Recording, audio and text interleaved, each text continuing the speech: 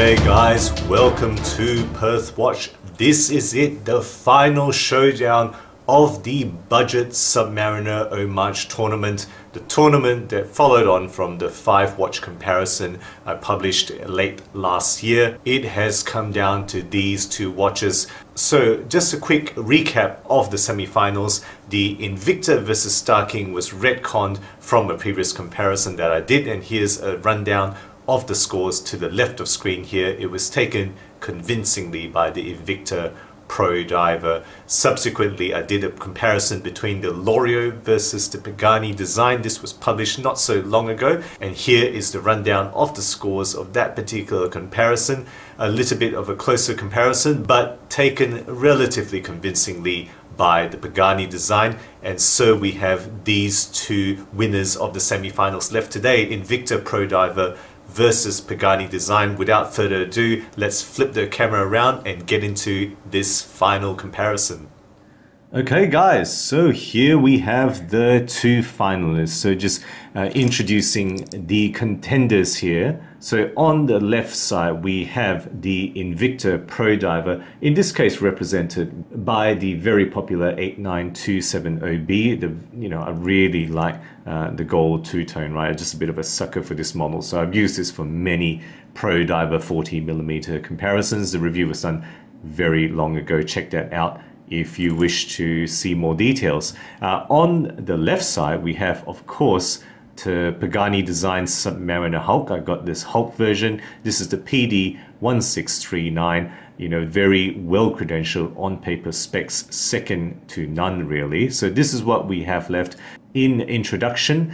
So we have the well-established Invicta versus the compelling, very new model from Pagani Design, available at very similar pricing, both these watches. They both feature Seiko NH35 movements, stainless steel casings, 316L steel casings as far as I can tell, and unidirectional dive bezels, but otherwise they have rather different on-paper specifications. MSRP kind of ignore the Invicta. They kind of list this at over 300 and the Pagani at 110, but the acquisition price effectively the same at around 70 to 75 USD that you can buy even right now.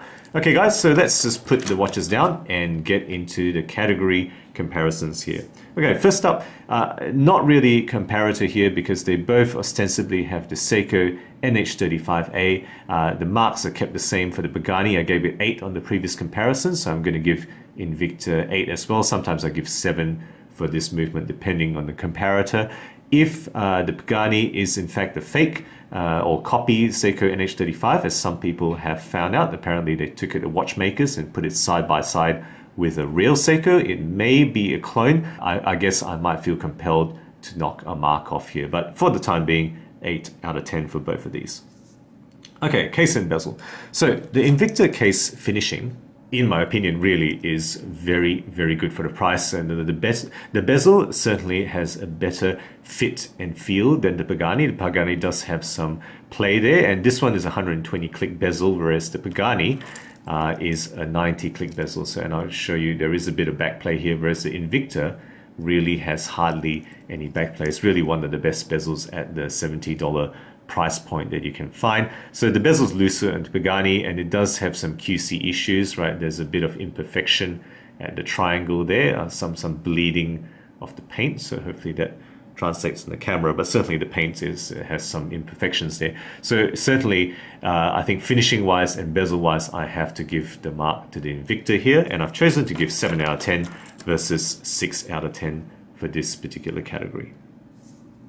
Okay, next up, dial and crystal. So the Invicta has a rather derivative Rolex Submariner type of look, whereas the Pagani, as you see in the pan shots here, right, really quite, really pops a bit with that sunburst. But at the same time, I think the Pagani hands are somewhat short. The minute hand doesn't quite reach the chapter ring there, so there's a little bit of a falling short there, literally speaking. Yet the Pagani has a much better Cyclops magnifier, so hopefully you can see that on the camera. It's got one of the best third-party, or I guess homage Cyclops I've seen. It really does pop it at 2 0.5 times. The Invicta is not too bad, but certainly I think the Pagani is better. And the Pagani does have sapphire, where the Invicta is kind of their flame fusion mineral crystal. So the mark here, I think, has to go to the Pagani, 7 out of 10 versus 6 out of 10 for dial and crystal category.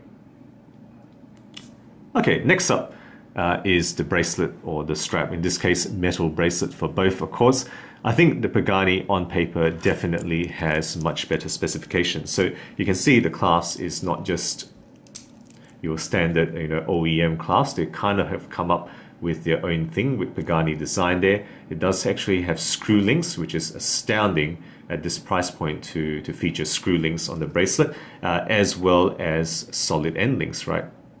In comparison, the Invicta is rather generic, right? It's got rather, very OEM type of looking clasp, even though it is kind of their own thing with Invicta. It's got push pins for adjustment, and it's got hollow end links as well. So definitely in terms of overall specs, the Pagani has it, but I gotta say the fit isn't quite there. So that end link there, it kind of gets stuck in that position. So the actual overall finish and fit isn't quite there, even though the actual brushing is better on the Pagani, in my opinion. I think that kind of pulls it back a little bit.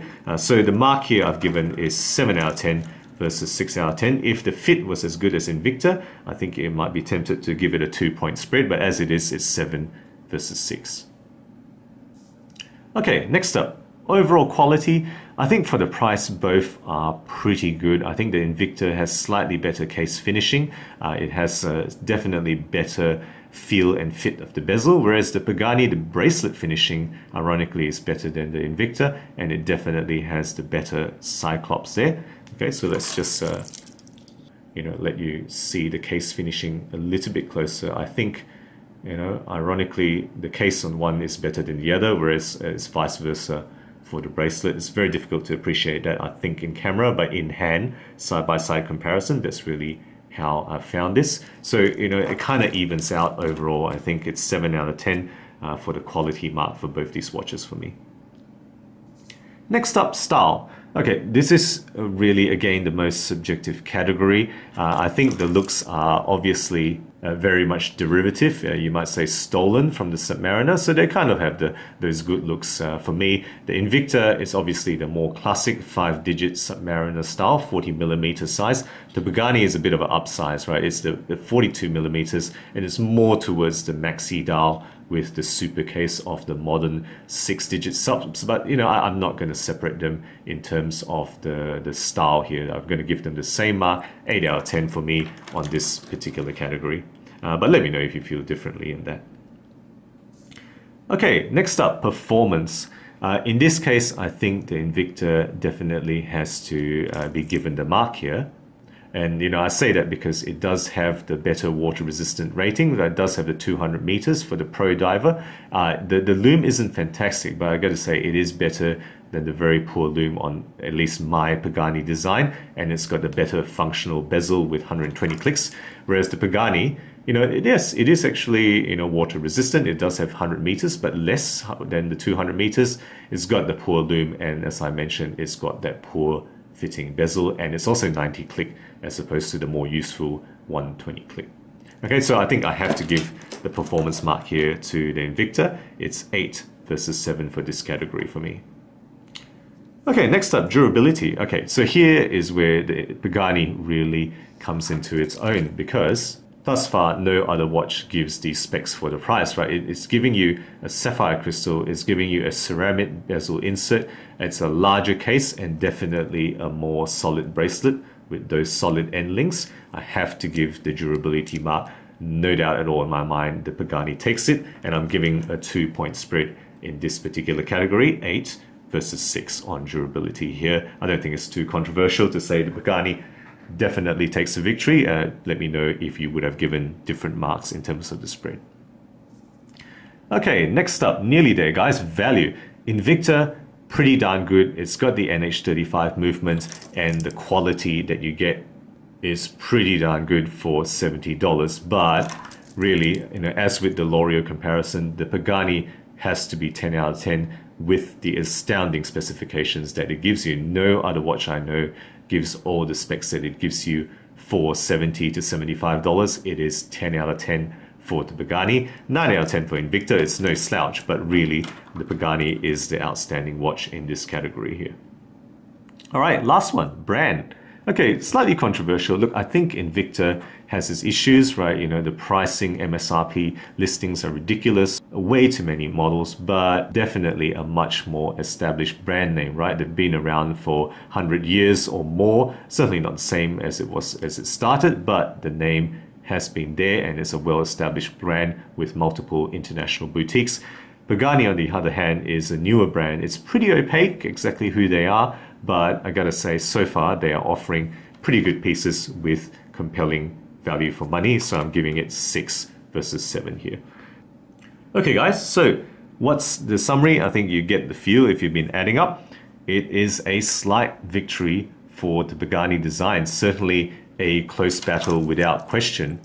So in summary, very close. They have tie marks in the caliber, quality and style categories. The Invicta, in my opinion, has the better case and bezel overall. Performance characteristics, definitely it takes the mark, as well as the brand. I've given it the edge there on the brand mark. But I gotta say, the Pagani Design takes it with categorical wins in dial and crystal, bracelet, durability and value departments. So this is our winner. Okay guys, that's our comparison. Let's flip the camera around for the wrap up now.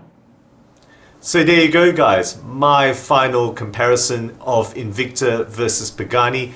Pagani Design takes it all, but it was by no means a complete whitewash, with Invicta taking victory in a number of categories, particularly with regards to fit and feel of the watch. But overall, I had to give the victory to the Pagani, being as objective as I possibly can. Guys, as always, let me know your thoughts. Very interested to hear your input on this particular comparison and the tournament that we ran. Hopefully you feel that my scores were kind of reflective of what you would feel, but look, I'm always open to hear what other perspectives that people have. The other thought I had in mind was that, you know, there is a question about Loreo versus Invicta, whether it was definitive that Invicta is a second place. I may yet do a second place shootout between the Pro Diver and the Loreo Submariner, so keep your eye out for that. Guys, if you enjoy my videos, do consider subscribing. I put out new content every week, always aiming to be objective and unbiased about all things horology. Thank you again for sticking with me, and as always, I'll catch you guys next time.